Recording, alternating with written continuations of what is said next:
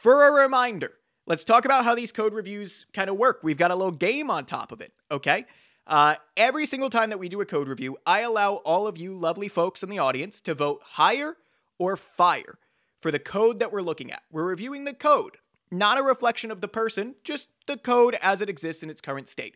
And if at the end of the review, our reviewee has 80% higher votes, they get to list me personally as a reference on their resume. I will send them my name, my job title, where I work, all of these things. They can list me as a reference on their resume. If need be, I'll write them a letter of recommendation, all that stuff, okay?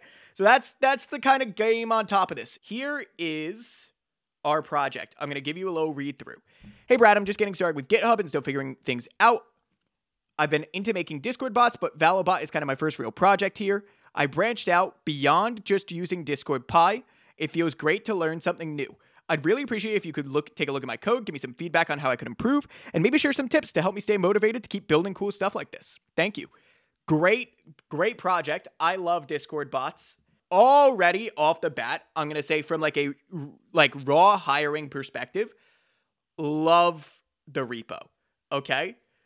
This is just aesthetic. It's just aesthetic. So I already, the README makes a positive impression on me from if I were a hiring manager, I'm not. So maybe I should say if I were an engineer that were looking at this because I had to interview you later in the week, I would be like, okay, this person really cares about their projects. Click to show images. Awesome. Really thorough. The bot looks useful too. I like this. I like your little synopsis things. I like that you have GIFs. The repo already is looking really good. Wait, how did you do this? By the way, you can change your vote at any time. I probably forgot that in the spiel, but you can change your vote at any time. So vote as we go. Let's head into Valo info. Okay. Hard-coded API. Hard-coded API stuff. Kind of nitpicky, but I would certainly put at the very least this base URL into a constant, either at the top of this file, in a constants file, which could fall under your config.py, things like that. Again, so I'm seeing a lot of duplication here in terms of headers, right? I get that you're only slapping one header on, but could be nice to just have a constant. If you find yourself typing the same thing over and over again, or if you're like, oh, let me just grab that snippet from up here, I think that's an indication that there is somewhere that you can pull out a constant or create a method or something like this that you would instead call. You start a new session with every request.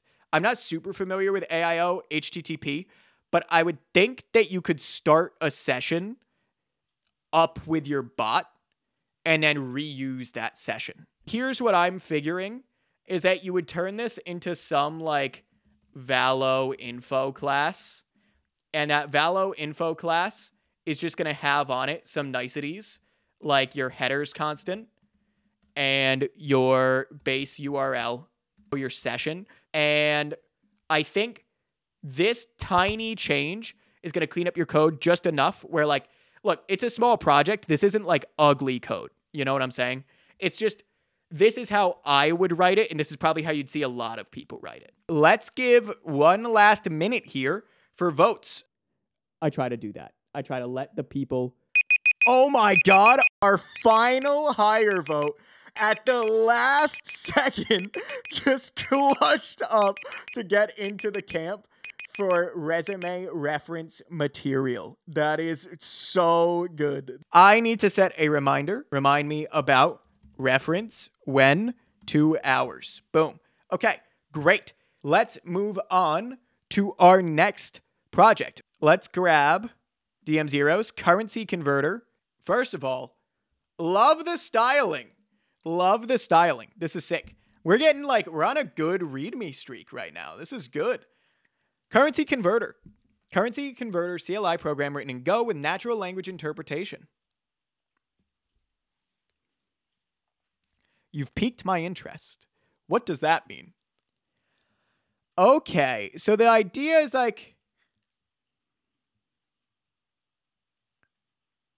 is this AI? It's not AI. Okay, this is interesting. Look, it's pretty good. I think my main concern is that if you don't know the rules, you might be a little surprised. I am terrified to open this file, but we have to open this file. Initializes at 0. Does anyone else agree with me? I feel like this is way harder than just going var I equals 0. Let's check out how you hit the API and stuff. I just was looking to make sure that there weren't crazy, like, hard-coded phrases. You know what I mean? Yeah, just a bunch of weird formatting stuff. That's actually very surprising. That's what's standing out the most. We always hit the API. Do you check the cache before this?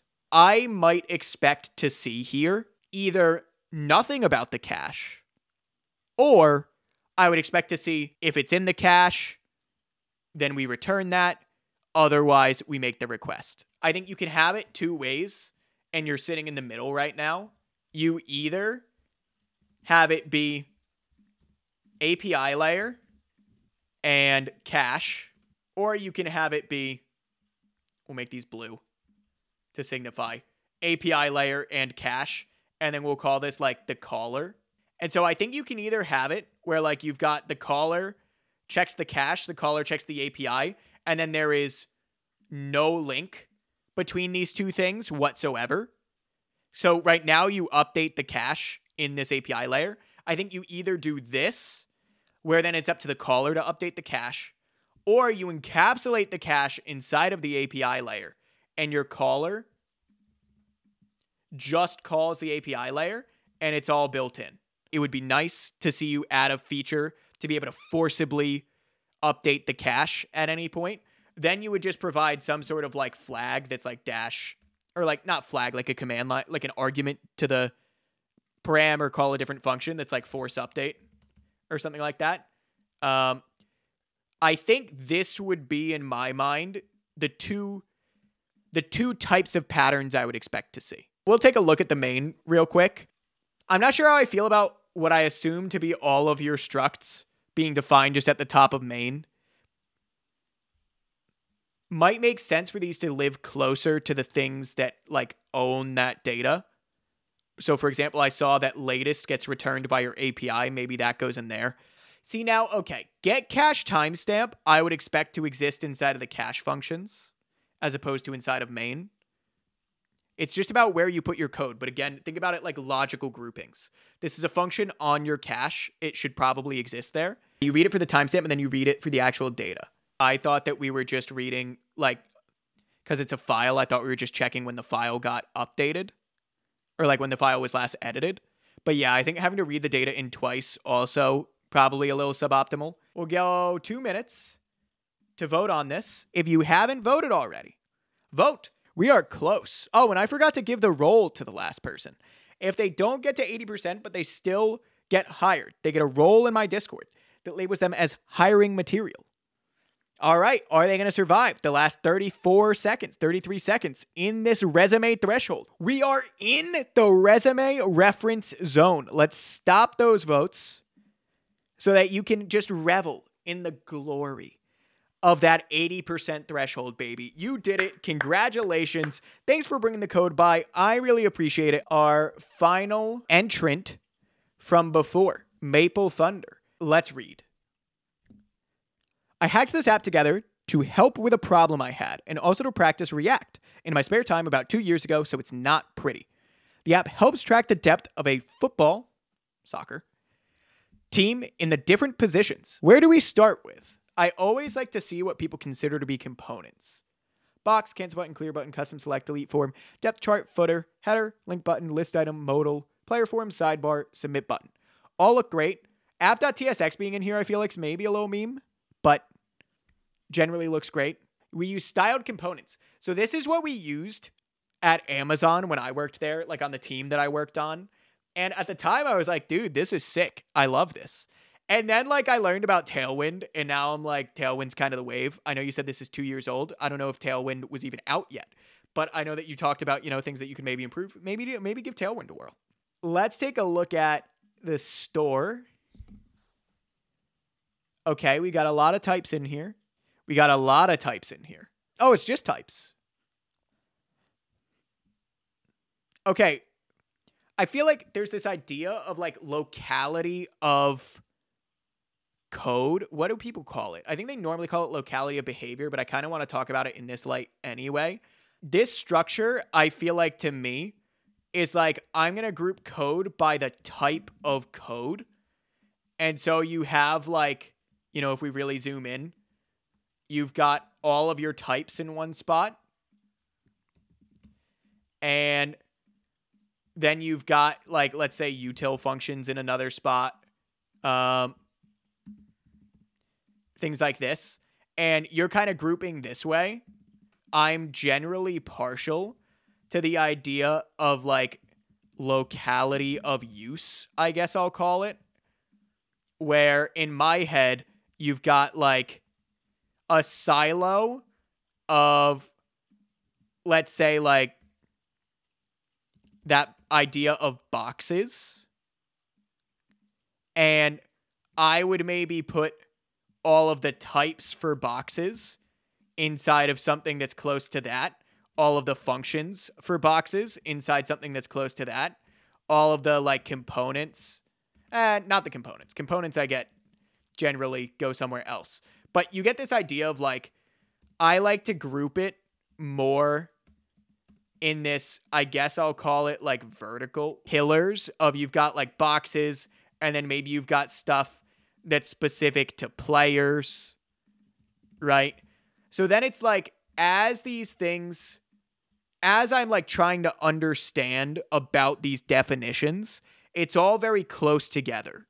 Let's take a look at some of this other stuff. Player reducer, again, this fact that this is under context for reducer, but then the type is defined in store types. This all feels odd to me. I think one of the biggest issues I've seen is putting props into a type file, not within the component. Yeah, okay.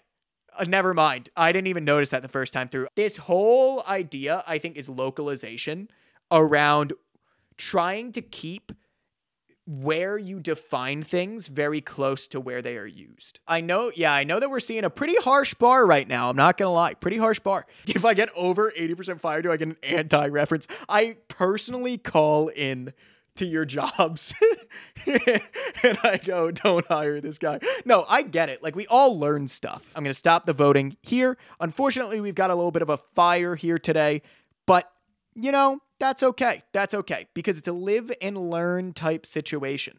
Live and learn type situation. Boom. Stop the votes. All good. Thank you so much. I really appreciate it.